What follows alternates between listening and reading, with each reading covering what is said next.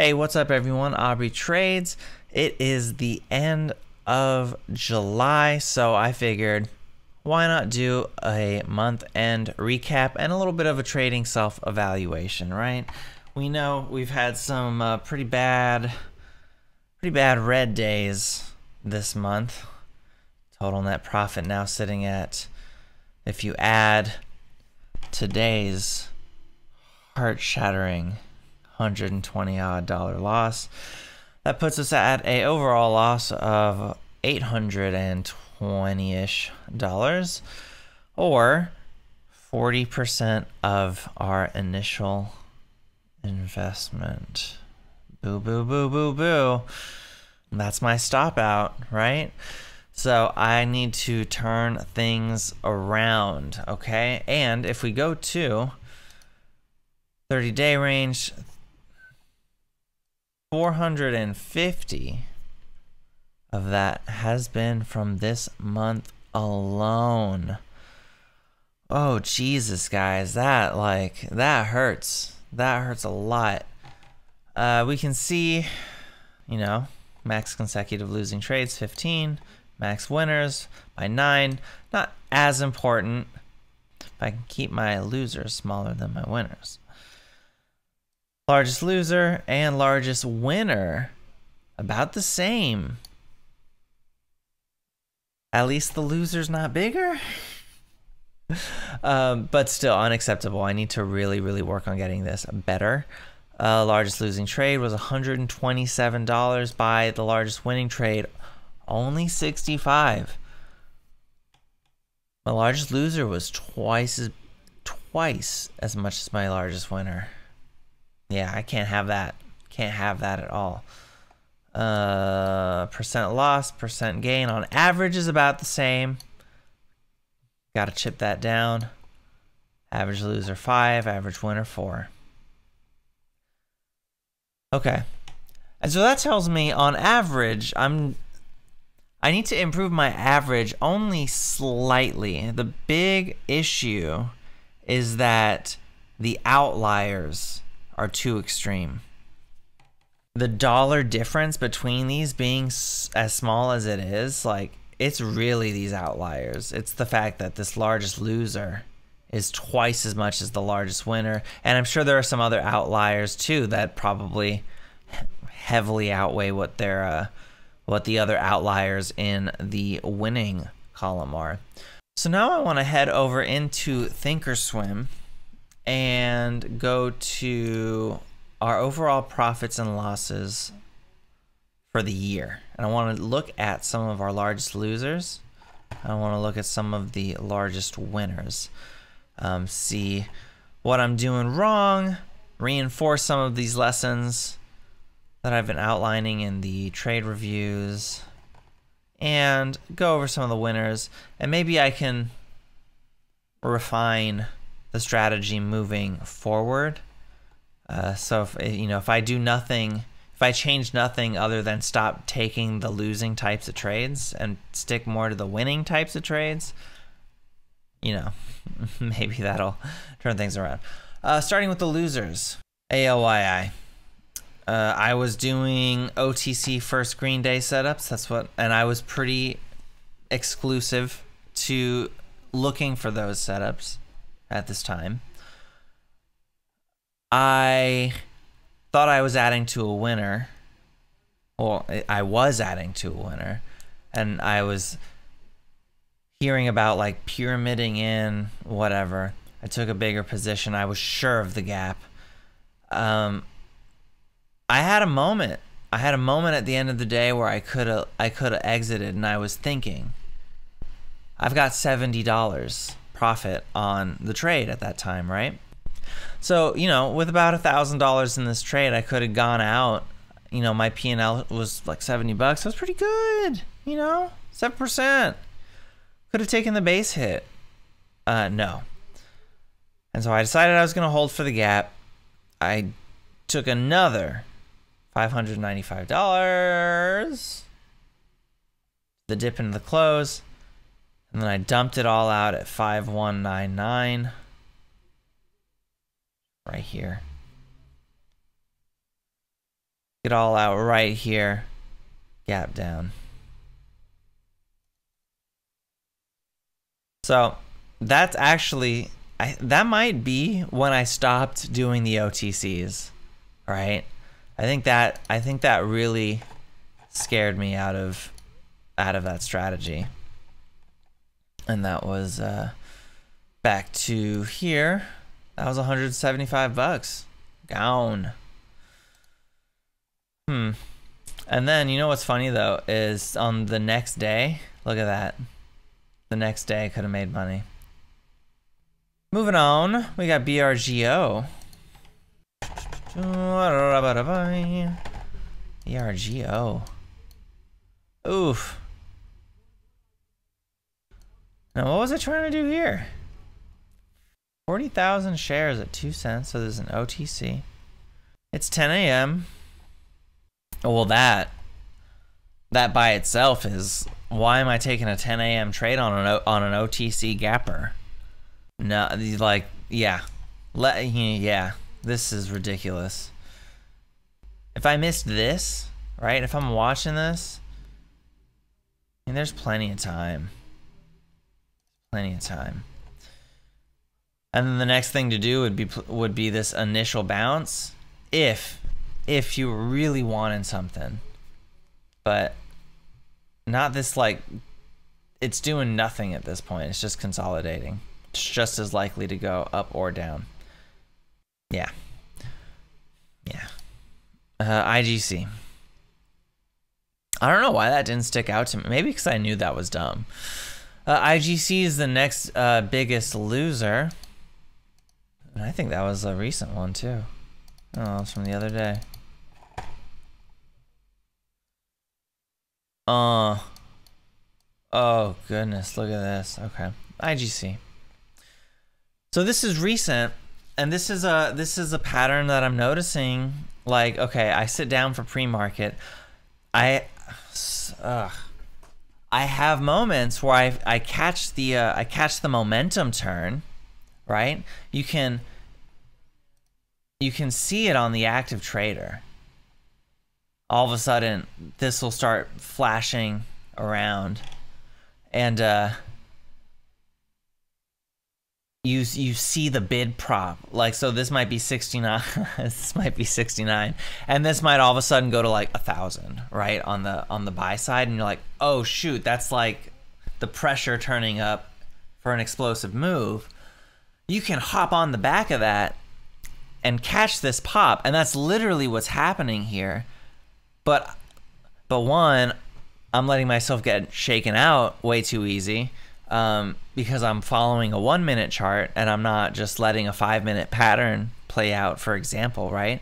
So if I'm getting in at 299, first 5 minute candle to make a new high type of thing, your exit is the first 5 minute candle to make a new low. Technically, you would be stopping out here in the 360s if you follow that idea, right? And then let's go, what's 360 divided by 299? A nice 20% move that could have yielded with the 100 shares. Goodness. So then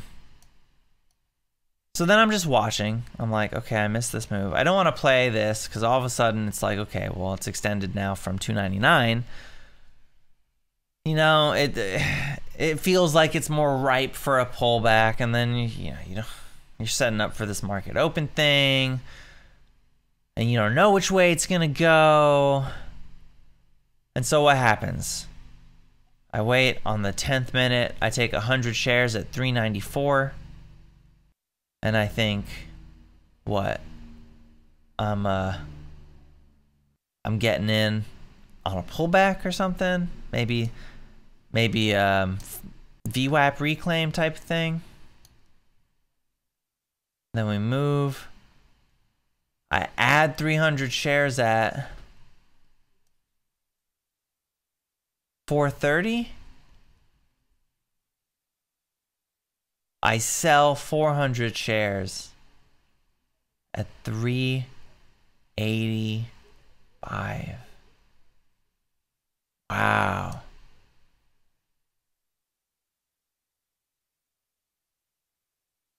And that is like bad luck. I was anticipating a follow-up move. And I might have been, yeah, I might have been anticipating this was going to be the start of a 9:45 move. And then also, you always hear in pre-market prep 9:45 a.m. or later. And I'm taking this loss before 9:45. And I think that's worth taking note of. Like, maybe if I do nothing but adhere to that rule, you know, how many bad trades would I save myself from, right? Okay, so then the day continues. 10:45 going into that 11, 12, 1, 2 p.m. window. I'm doing 284, 293. I'm anticipating this thing going on, right? I add 500 shares at 302. And I sell 501 shares at 303. Oh, that's funny. So that ends up just being like the quickest little scalp. Oh, that's funny. Oh, goodness. And that was it for the day. And I can't imagine that was anywhere close to undoing this nonsense. Yeah. God, that was such a burn. So, overall takeaway: if you miss this move for the pre, so takeaway one, relax. If you catch the momentum flip in pre at 5 a.m., if you're able to catch a nice 5 a.m. move, maybe let the 5-minute trend play out, right? Maybe go a little bigger. I actually personally think if what happens is I take a couple good trades early in the morning and then I size up because I get overconfident, right? And I'm like, yeah, I'm on a hot streak. You know, I spotted the momentum.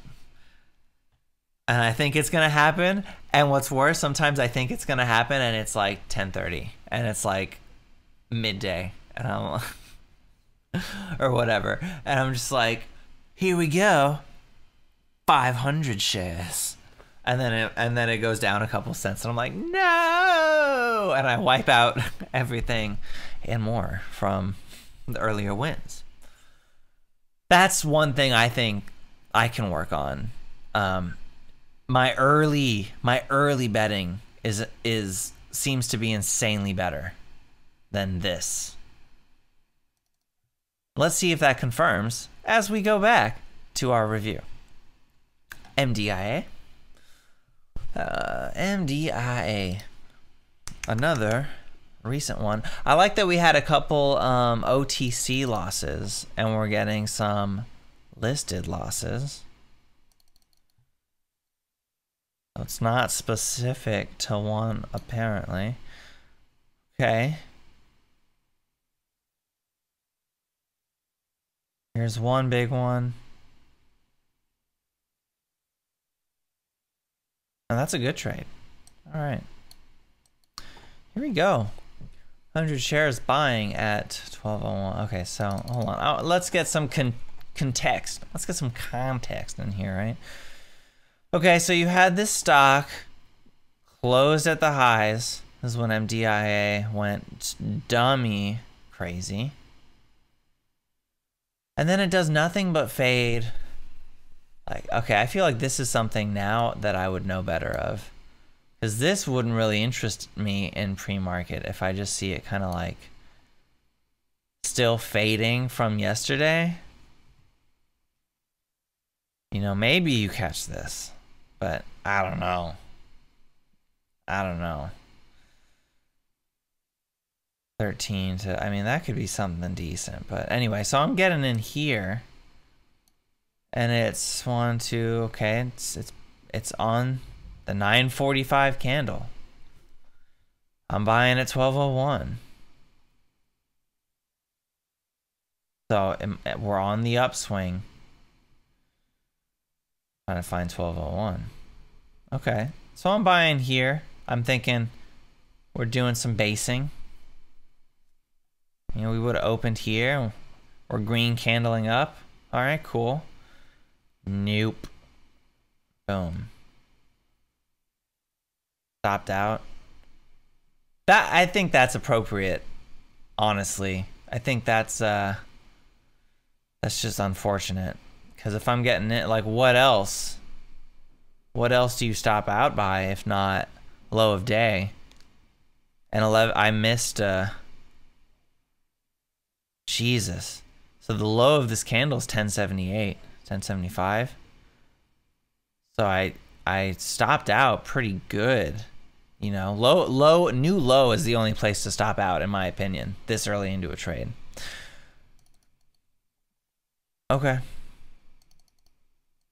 I accept that. I accept that.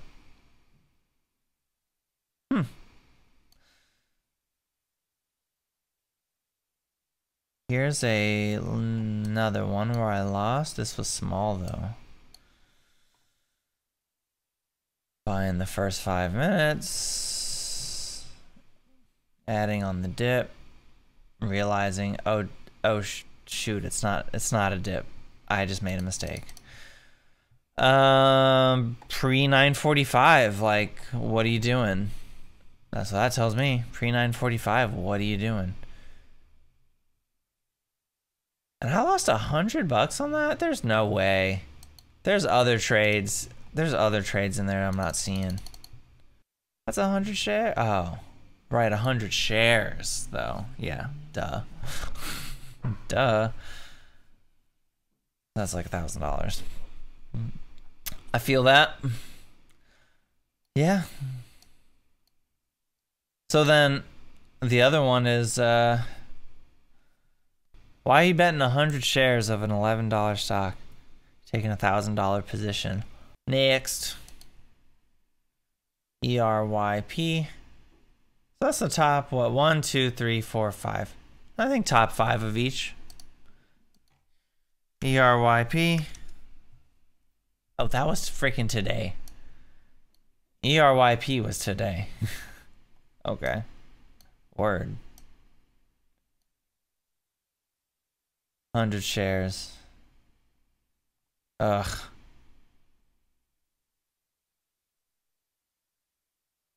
An idiot loss. What a, can I tell a story? Actually, can I tell a story? I make this move. And then like here I'm on the phone with somebody. And they know I trade. I'm on the phone with somebody and I'm sitting here in this candle. On the 1 minute chart, I'm here in this candle. So can I show it to you? Yeah. Okay, yeah, look over down here. We're sitting here and I'm like literally have this, I had a trend line drawn. I feel like something's gonna happen. I'm noticing the activity here on the trade ladder, right? I think that's what they call that. And I'm like, I don't know though. You know, it might not run that much though. Like, I think the better entry definitely would have been for the bounce, but those are tough, blah, blah, blah. Oh, well, then don't do it. You missed your entry. You missed your entry. Like, and my instinct was like, let me just take a small one. You know, let me just see. Let me put 100 in there, right? Let me make the 100 share bet. And then I'll just like take the pop, right? But instead, I was like, oh, I'll trade the confirmation of the pop. Fine. You know, I did the confirmation of the pop. and it kind of like came back down into here, and I had a couple seconds to take 10 cents out of it, but then I was like, oh wait, let me go for the 5-minute move. Come on now. Come on now. And then today, and then this is the halt, right? Bought 200 at 59. This is just averaging this together. This was like 3 different things. Like a buy and a sell for a loss, and then a buyback on the way up is what this was. And then I got out. I think I could have like roughly broke even, or maybe lessened the loss significantly if I got rid of both here at 907. But I was like, maybe we get another halt up. Nope. Out at 820. Not thinking, I'm so emotional during this time. The range on these candles, like this doesn't look like much, but this is like this wick, this tiny wick right here, that's 950. 950. 850. This is a whole dollar move, man. Anyway, I'm so emotional at this point. I don't think wait for the VWAP reclaim. Like it's gonna, you know, wait for the bounce. You might have an opportunity. All right. So 2 biggest losers from OTC land and 2 big losers from NASDAQ world. Yikes.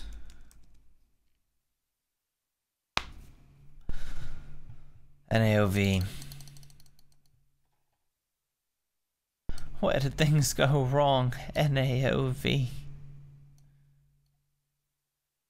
Breaking the 945 rule.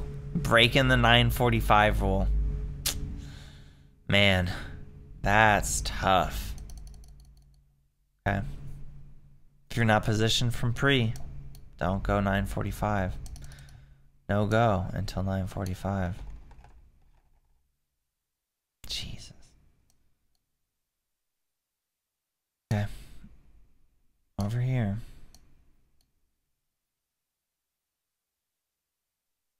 Happening.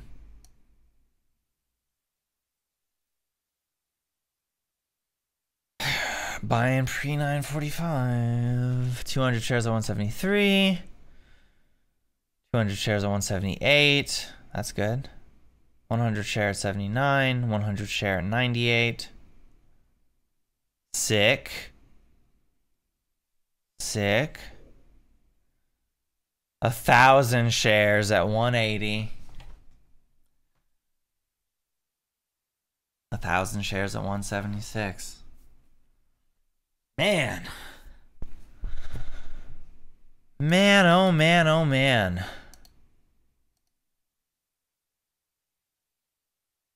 Goodness. Make this 1-minute candles. Can I see this on a 1-minute chart?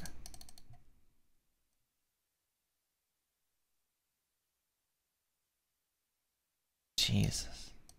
Look at this. Ugh. That's in the same minute. How hilarious.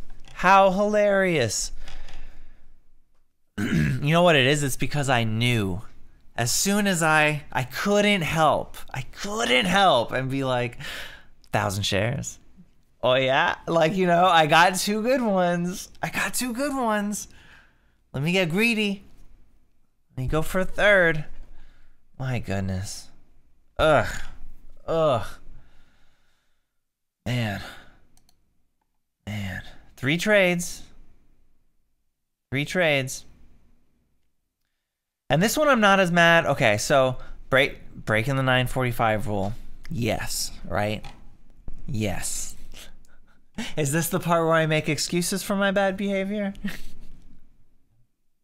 But breaking the 945 rule, yes. But this was specifically reading this active trade ladder.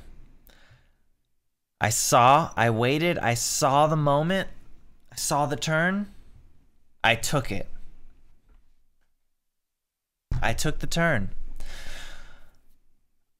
So that gives me some positive feelings, right? Like, I like that I'm able to spot this a little easier now. So hopefully that comes to my aid going into July, right? Hopefully I can use that successfully. Don't take a third trade. Don't take a third trade, especially when we're coming into the late part of the morning. Especially if you're coming into the late part of the morning and it's looking like a fade, right? If you're coming in onto the 945 candle, nah. And this feels like one of those moments where it's like, you know, you're 10 minutes in the day. You have this like indecision, this pent up feeling. And then if you're already this far up, you know, if you're pushing twos on the 5-minute chart, like, I don't know. I just think at this point it feels extended. I would be waiting for something. Anyway, but man, what a dumb move that was. If I only stopped doing that. 364, 327.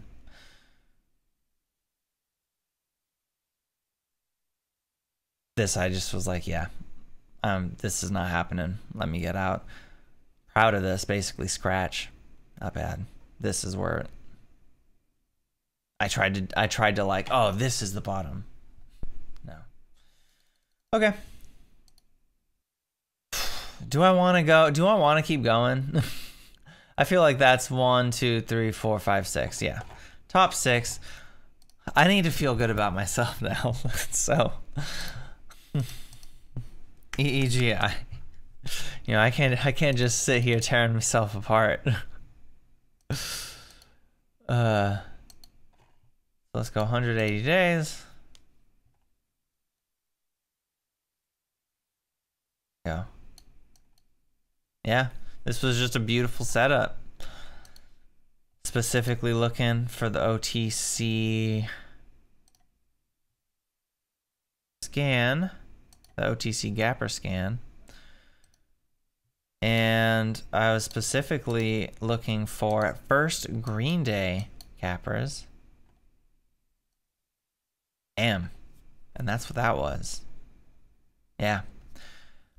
Had a scan specifically for a stock. Matched all the criteria.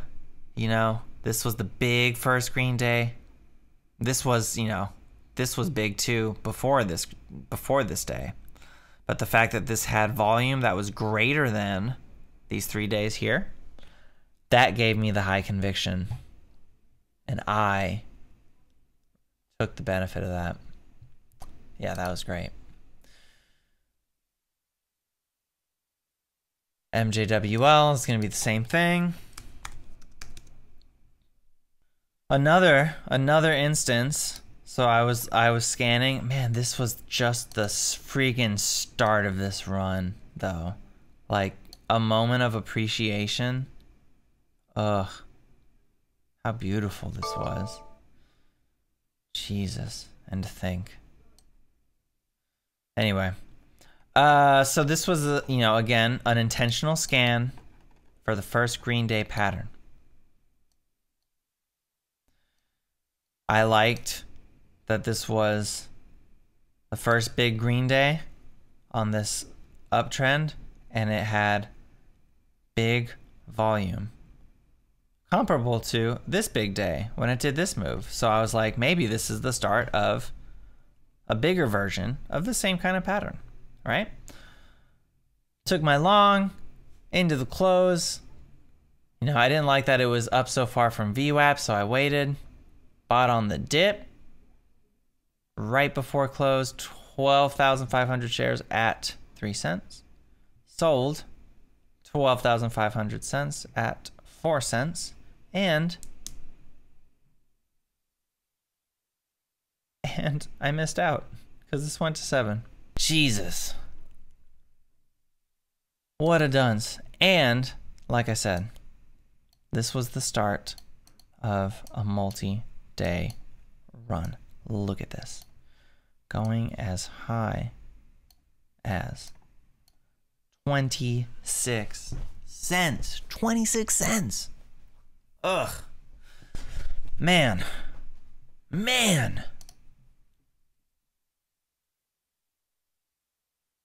MSRT. Okay, let's take a second. Let's appreciate the difference between these top 2 winners, top 2 losers. We go to losers. We had 1, 2, 3, 4 $100+ losers. That is unacceptable. That is crazy. How insane these losers are. Winners. $200+ losers. Literally twice as many. Twice as many. And then the next biggest winner is $50. 250 is a 40, a 30, a 20, a 20, a 20, a 20. Okay. Anyway, MSRT, next biggest winner. OTC. Definitely not as nice a setup, I don't think, as the other one. But volume was just as big as this day's volume. That made me feel better about it. And then I sold the next day at 6.5 in. Did I make the wick? Nope. I made the open. I sold right at the open. I bet that's what that was. I bet that's what that was. I sold right at the open. Nice. But still a good winner. SGMA. Believe SGMA to be a listed stock.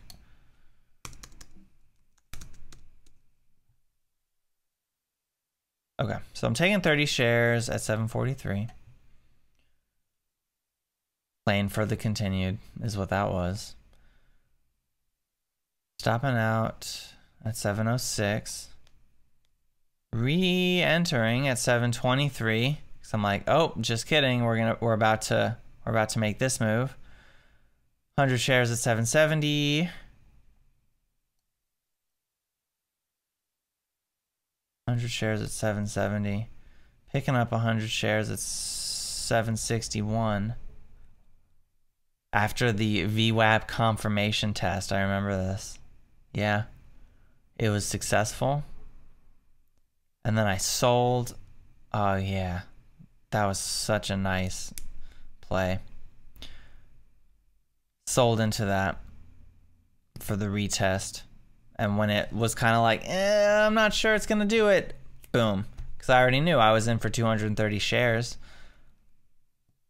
Nah, at that point, nah, I just took it. I feel that. I do feel that. This was such a crap loss, though. 40, losing like 40 cents a share on this. Oof. Ouch. Okay. Sigma. HTZGQ. OTC that I held overnight. First green day setup. 619 out of it. And it was the start of a larger uptrend. HTZGQ going as high as the 9s. Okay. I think I have enough to make some conclusions. SBFM. Another OTC.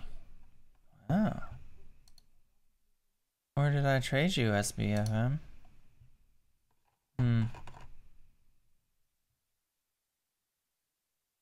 Would you have been another first green day setup? 2,000 shares at 23 cents.